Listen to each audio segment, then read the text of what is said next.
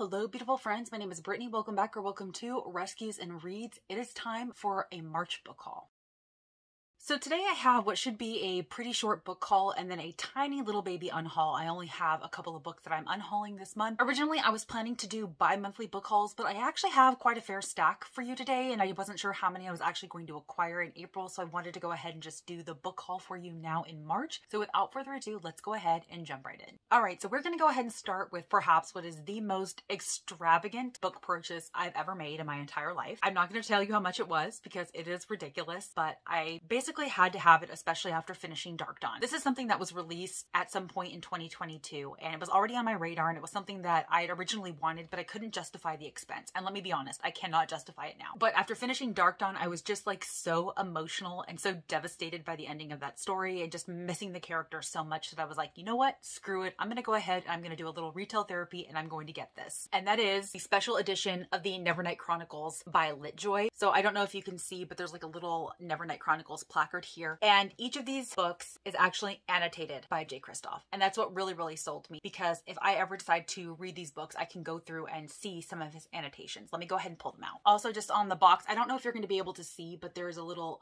Corberry crest here. And then it comes with this little book holder. The crest is also on the sides here. And then it says the Nevernight Chronicles on the back. Like I said, I don't know if you're going to be able to see that, and I can't tell whether it's pulling up on camera or not, but it is just fantastic. I plan on keeping it in the box on my shelves like this. So here is Nevernight. On the front is this beautiful crow design. I'm just going to keep holding these up and hope that you can see them. Hope that I can tell in editing whether or not you can see them. I don't know. I don't think you can. But it also has Never Flinch and these red sprayed edges here. Here are the end papers for this one. It also has art throughout. Let me see if I can find one. Look at that. Like, guys, look how stunning that is. I was kind of scrolling through and reading some of the annotations randomly, and he actually does have annotations in here about why he decided to do the footnotes, which I thought was fantastic because a lot of people's complaints about these stories are the footnotes. So let me just read you this really quick. It says, so why did I use the damn footnotes? 1, because not everyone likes super detailed world building, and if you don't either, you can skip them and not miss any story. So that is true. When you're reading the Nevernight Chronicles, you don't actually have to read the footnotes. You will not miss absolutely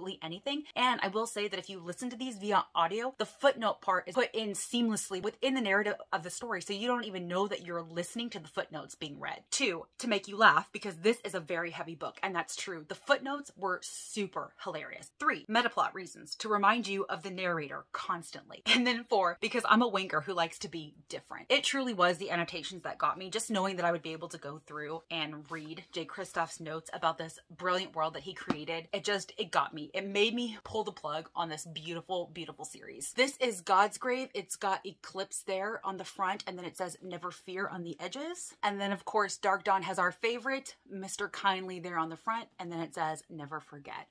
These are just so beautiful. I'm so happy to have these despite the expense. Oh my gosh, they're so fantastic. Another beautiful special edition that I got was the Fairyloot special edition of the 7 Husbands of Evelyn Hugo. It comes in this beautiful slip case that makes really great ASMR sounds, I feel like. It's a naked hardcover, so there is no actual dust jacket on the cover here. It's got gold foil on the edges, and then it says, Never let anyone make you feel ordinary. It is signed by Taylor Jenkins Reid. She is one of my favorite authors, so I'm very glad to have this one. Then I have The Way of Kings by Brandon Sanderson. This is just the dust jacket because I'm currently in the process of reading this. This is the book that I have to read for Slayerfest as the largest book on my TBR, and since it's over 1,000 pages and I know that it's going to take me a very long time to get to this, I decided to go ahead and just start it now so that I could plug away at this. This, of course, is an adult high epic fantasy. I'm not even going to try to explain to you what this book is about. I'm 100 pages in and I still don't know what this book is about, and the complexity of it is beyond anything that I've ever read before, even beyond Game of Thrones. Like, Game of Thrones, I feel, is a cakewalk compared to this, especially if you have watched the first season of Game of Thrones before diving into the first book of Game of Thrones. I don't have anything like that with this. So believe me when I tell you that I have been studying the wiki for The Way of Kings as I'm reading this, because there is a lot to this book, y'all, but so far I'm actually really enjoying it, and I'm really enjoying taking my time with it and fully immersing myself in this world and like getting to know all the characters and the magic systems and the history story and everything like that. I have been taking notes. I have been studying y'all for this book. So I hope that I will be able to continue on and actually complete this by the end of Slayerfest. So a pretty random acquisition for March was Hyperbole and a Half by Allie Brosh. This was published 10 years ago now, so this book is 10 years old, and it's been quite popular ever since. It's never something that I had any interest in reading. However, from one of the challenges that I'm trying to satisfy for 2023, I have to read a book that was written by a comedian. And she's not like a stand-up comedian or anything like that, but she created an award-winning blog that is pretty comical and has all of her like little funny little comic strips that are going on in here. And so I thought that this would be the perfect read, and it's likely also going to be fairly quick because like I said, it is just a lot of comic strips and things like that. And I believe this focuses heavily on like mental health. I picked this up now because originally I was going to read it for a Slayerfest prompt to read a short or quick book, but I ended up replacing that with something else. But now I do have this for when I am ready to read it. But I did pick this up with the intention of reading it sooner rather than later, but now it is going to be on the later end.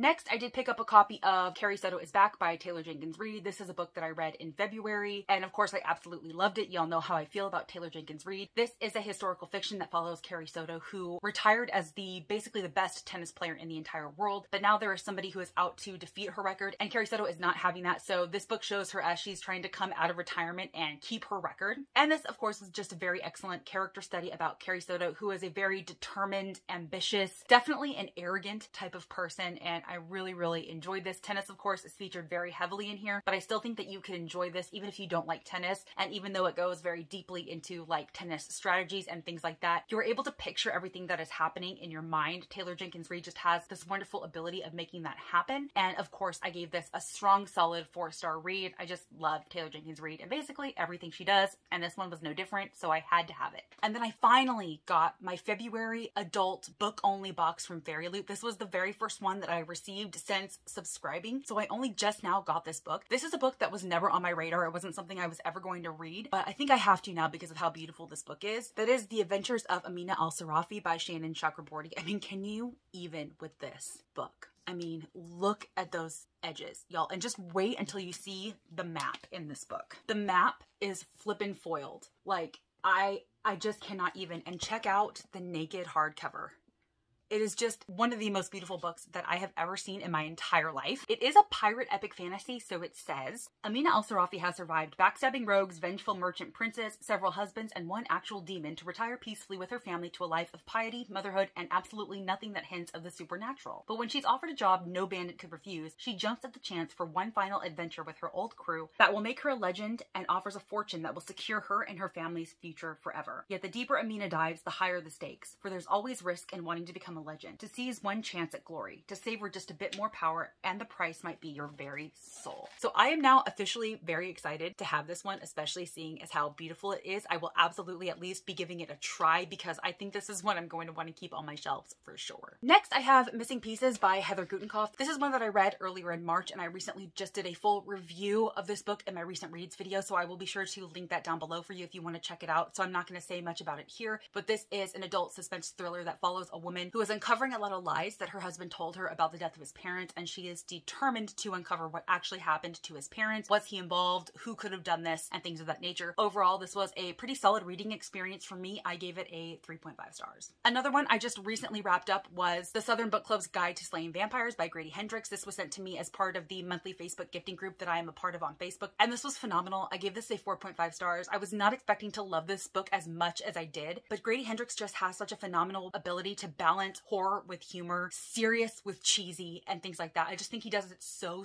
well. And I remember just being done with this book and I could not stop thinking about it. That's why it got a 4.5 stars for me. It didn't get a 5 just because I didn't really feel an emotional connection to the book, but overall this was just so solid, and I'm very excited to read more from him in the future. Then for March's Aardvark book club, I decided to get For Her Consideration by Amy Spalding. This is a sapphic romance that I'm going to give a shot. I've never read anything by Amy Spalding. I'm a little bit skeptical as to whether or not I will enjoy this. It definitely sounds very rom-com-y, but it also sounds sweet and kind of heartwarming, and so I want to go ahead and give it a chance. This was really the only one of their March selections that really appealed to me, which is why I selected it in the first place, so we're gonna see. I'm going to give it a go. Then moving on to the book of the month selections that I made for March, one of the first ones was Weyward by Emilia Hart. I mean, can you even with this cover, y'all? It is absolutely stunning, and at first I wasn't even going to bother with this one because magical realism isn't my thing. I seem to be able to only read books that are either firmly grounded in reality or that are are fully fantastical. Like, reading a book that's set in the real world with magical elements doesn't always work for me. Sometimes I find them a little bit too abstract, a little bit too weird, but I was reading the synopsis of this and it sounds very beautiful, very atmospheric, very witchy, and that's kind of what sold me. It's actually set in 3 different timelines that span 500 years, which was also something very intriguing. It says, 2019, under cover of darkness, Kate flees London for ramshackle Weyward cottage, inherited from a great aunt she barely remembers. With its tumbling ivy and overgrown garden, the cottage is worlds away from the abusive partner who tormented Kate, but she soon suspects that her great aunt had a secret, one that lurks in the bones of the cottage, hidden ever since the witch hunts of the 17th century. And then, in 1619, Altha is awaiting trial for the murder of a local farmer who was stampeded to death by his herd. When Altha was a girl, her mother taught her their magic, a kind not rooted in spellcasting but in a deep knowledge of the natural world. But unusual women have always been deemed dangerous, and as the evidence of witchcraft is laid out against Altha, she knows it will take all her powers to maintain her freedom. And then the final perspective actually takes place in 1942 during World War II. Violet is trapped in her family's grand crumbling estate, straitjacketed by societal convention. She longs for the robust education her brother receives, and for her mother, long deceased, who was rumored to have gone mad before her death. The only traces Violet has of her are a locket bearing the initial W and the word Weyward scratched into the baseboard of her bedroom. Weaving together the stories of 3 extraordinary women across 5 centuries, Weyward is an astonishing debut and an enthralling novel of female resilience. So overall, the story seems beautiful, the cover is beautiful. I am absolutely going to be giving this one a chance. Then the other one I selected was The Soulmate by Sally Hepworth. I almost always decide to select the thrillers that Book of the Month puts out just because that is my jam, that is my thing, and because also they tend to pick really solid thrillers. I have never read anything by Sally Hepworth before, but I'm going to give her a shot because this was a Book of the Month selection for March. My understanding of this is it follows a couple and they seem to be living their dream life. They have this beautiful cottage that overlooks a cliff, but the cliff has become notorious for people taking their own lives. And the main characters, Pippa and Gabe, Gabe is always trying to go out there and save their lives, prevent them from jumping, until one night he doesn't. One night, I believe it's a woman, dives to her death, and it comes out that Gabe actually knew this woman, and a lot of questions start to arise about whether Gabe actually tried to prevent her from killing herself, whether Gabe might have been involved in her death and things of that nature. So this is definitely a very domestic suspense thriller, and I'm here for it. So we're gonna give Sally Hepworth a shot with this one. And then there were a few add-ons that I went ahead and decided to grab. One of them is very, very old. It's been on there for a while, but I never grabbed it for now. That is Then She Was Gone by Lisa Jewell. You'll know how much I really enjoy Lisa Jewell. She has now become an auto-buy thriller suspense author for me, and they still had some of her backlist on there from many, many years ago, so I wanted to go ahead and grab this since a lot of the Lisa Jewell books that I do have are in Book of the Month editions. I don't know what this is about. I don't need to know what it's about. It's Lisa Jewell. I will read it and I will almost assuredly enjoy it. And then one that I actually recently talked about in a 2023 release video, I Have Some Questions for You by Rebecca Makkai. This actually really piqued my interest because it definitely sounds like it's going to have like a true crime podcast element to it, possibly a wrongful conviction, which absolutely piqued my interest. So I went ahead and grabbed this one because I did mention it in a recent video. It is on my radar. It sounds absolutely phenomenal, right up my alley, and we're gonna go ahead and give this a try. I also picked up Georgie All Along by Kate Clayborn. So this is a contemporary, but it seems like it's going to be harder hitting, which is definitely what I want in the contemporaries that I read. I don't read as many contemporaries these days as I used to because I don't want fluffy. I definitely want substance. So whether it's a romance, whether it's just a contemporary story, it doesn't matter. It has to have those harder hitting, like gut punch elements for me.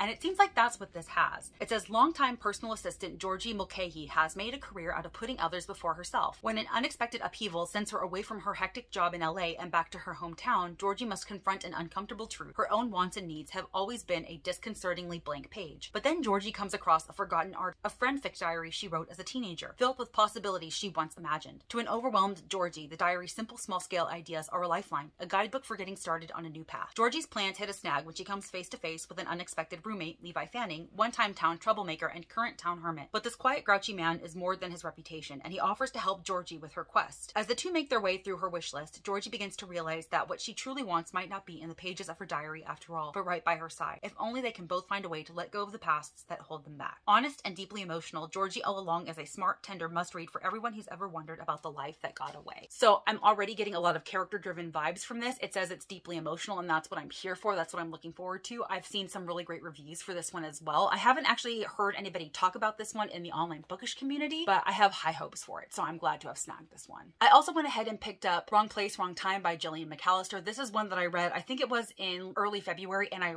really loved this. This was a suspense thriller that deals with time and going back in time to prevent a crime from taking place. And I just thought the way that it was done was really creative. I thought that it was engaging. It was page turning. I wanted to know what happened. I wanted to constantly be in this story to figure out what was going to happen. And so I knew that I had to have this on on my shelves. This was the very first one that I've ever read by Gillian McAllister, and it certainly will not be my last. And then the final book that I have to haul for you today is actually another Grady Hendrix, and that's How to Sell a Haunted House. This is another one that was sent to me from that Facebook gifting group. So I received this as part of the normal monthly gifting, and then the Southern Book Club's Guide to Slaying Vampires, I believe that was the one that was sent to me as a birthday gift. So in the month of March, both books that were sent to me were actually Grady Hendrix, and I'm not mad about it. This is actually going to be the perfect book to satisfy one of the prompts for my Slayerfest readathon, to read a horror, and this is absolutely what I'm going to be reading because I'm excited, I'm hyped to read more from Grady Hendrix. This, I believe, is about a house that doesn't want to be sold. It says, when Louise finds out that her parents have died, she dreads going home. She doesn't want to leave her daughter with her ex and fly to Charleston. She doesn't want to deal with her family home, stuffed to the rafters with remnants of her father's academic career and her mother's lifelong obsession with puppets and dolls, which right there is like super creepy. Most of all, she doesn't want to deal with her brother Mark, who never left their hometown, gets fired from one job after another, and resents her success. Unfortunately, she'll need his help to get the house ready for sale, because it'll take more than some new paint on the walls and clearing out a lifetime of memories to get this place on the market. But some houses don't want to be sold, and Louise and Mark's home has other plans for both of them. Like I said, I am super hyped for this one. I cannot wait to get to it. Grady Hendrix is quickly becoming an auto-buy author for me, and I'm super excited to read this one. All right, y'all, and then I just have a couple of books here to unhaul. Not a lot at all. These are books that I've just recently decided that I no longer want to read and I no longer want to keep on my shelves. First one that I have here is You'll Be the Death of Me by Karen M. McManus. I actually got this recently. I think it was like in a Black Friday haul from Book Outlet, because I was like, you know what? I've enjoyed Karen M. McManus in the past. I think she writes pretty solid YA thrillers. Fact of the matter is that I'm not looking forward to reading this. I'm not looking forward to anything with a YA designation. There was like a switch that flipped in my head where I have just been completely uninterested in anything related to YA. I am reading a bit of YA this year to finish up some series that I've had in progress for many years, but actively pursuing new series in YA or just pursuing new books in general in YA is not really what I'm going for anymore. And so even though I had high hopes for this one and I think that it could be something that I still enjoy, the fact is that the anticipation to read it is just not there. I'm probably more anxious to read it than anything, and so I just feel like that's a sign that it needs to go. So it's going to be put up on Pango. Similarly, I think I'm going to go ahead and get rid of Little Do We Know by Tamara Ireland Stone. I got this because I love Every Last Word by Tamara Ireland Stone. That was the very first and last book that I read by her, but it was so incredibly powerful. It was a YA contemporary that dealt heavily with mental illness, and it was so beautifully done, and there was a sweet romance in there as well, and it was hard-hitting, and I just loved everything about it. But I read that book when I was still very much invested and into YA. I think I read it in 2016 or 2017, and I don't even know if I were to read it today if I would still have the same feelings for it as I did then. And even though I have no doubt that this book is going to be just as beautifully written and hard-hitting, because I believe this deals with a fractured friendship and like them coming together, and I have heard literally nothing but amazing things about this book. And because I loved Every Last Word so much, I had to have this. Like, this has been on my radar since it came out, I think in 2018, but I'm not excited to read it. As much as I think that I will enjoy the story overall, it's not in the direction that I'm heading at this point. And because of that, I think I just need to pass it along to somebody who could love it more than me. For right now, I just don't think that I need to hang on to this anymore. And this next one actually should have been included in the last book unhaul that I did. I just forgot that it was there sitting on my shelves. In Holidays by Christina Lauren. Y'all know that I've basically given up on Christina Lauren at this point. I could definitely keep this on my shelves as a good time, like going into it knowing that I'm not going to really get much out of it, that it's just going to be a cute, fun holiday read. But I'm not really interested in the Groundhog Day type trope. In fact, I actively mostly avoid books with that type of trope. And since I'm just really not invested or interested in Christina Lauren as an author anymore, I think it's okay for me to go ahead and let this one go as well. So all of the other books that I haven't unhauled by them have been up on Pango. Some have already sold, and this one will be next. And then last, I'm going to be unhauling the entirety of The Remnant Chronicles by Mary E. Pearson. So I actually only have one book left in this series to finish, The Beauty of Darkness. But this is another situation where this is a young adult fantasy. This is not one that has ever blown my mind. They were good, fun times. The only reason why I read The Kiss of Deception was because it was a book club pick for Chelsea Palmer years ago, and I decided to go ahead and continue. But it has been years since I've read the second book. I don't really have any momentum to continue. I don't have any interest to continue. I don't care if I ever know what happens in this series. That's how uninvested I am in it. And even though I do have this one last book to read, I just don't think I need to do it. So even though this was a book on my 23 and 23 list, I'm going to go ahead and unhaul it, get rid of it, call it a day on this one, because life is too short to waste it on books that you really don't want to read. All right, y'all, that is it. Those are all the books that I've hauled and unhauled in the month of March. Please comment down below and let me know if you have read any of the books that I've hauled and what your thoughts are. I would love to know. Please also let me know some of your favorite acquisitions from the month of March. And as always, if you like this video or if you just like me, please be sure to give it a big thumbs up and subscribe if you haven't already. I post 2 videos a week, sometimes 3 if I have my shit together, and a 3rd video to film, and I would sure love to see you in one of those next videos. Bye, guys.